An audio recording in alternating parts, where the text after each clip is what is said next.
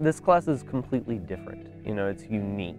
Studying ecology in the field is so much different from hearing about it. You know, you're actually seeing it and applying so much of, you know, what you learned in the classroom. What I absolutely loved about the trip was that we were, you know, able to go out and hike through the countryside, and, you know, we were able to look at all the insects, all the plants, you know, all the little parts of those ecosystems. This class taught me a lot. It taught me to look at my surroundings and to have a better understanding of plants and animals and how everything connects.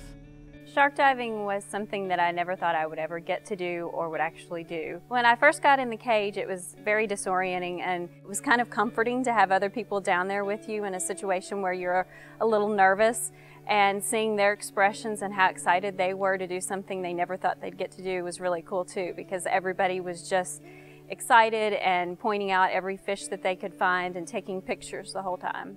It was awesome to be able to be that close to them, and I would love to be able to go back and free dive with them. We joked afterwards that we didn't know each other's names when we went on the trip, and by about the second or third day you start to learn personality quirks and what people are really interested in, if they really like birds or they really like bugs, and then you sort of bond over those things. When you come home, you have something with these people that you can share that you can't share with anybody else.